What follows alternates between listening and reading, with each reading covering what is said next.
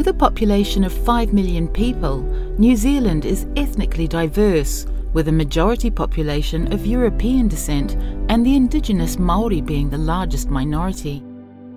There are over 25,000 children in care across the country, due to issues including parental drug abuse, mental illness and neglect. Only 5,000 of these children live in state care.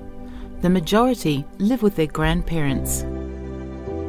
Grandparents Raising Grandchildren was established in 2001 to help full-time grandparent caregivers, and it now supports the largest number of grandparent care families in New Zealand.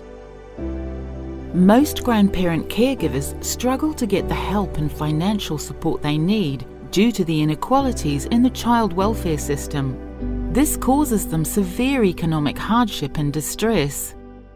On top of this, most children have lived through traumatic experiences, which exacerbates the challenges.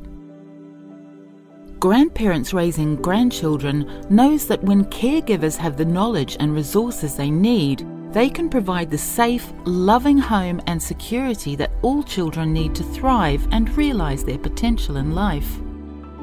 It provides specialist advocacy support, community outreach and support groups, information resources and a trauma-informed program called SALT.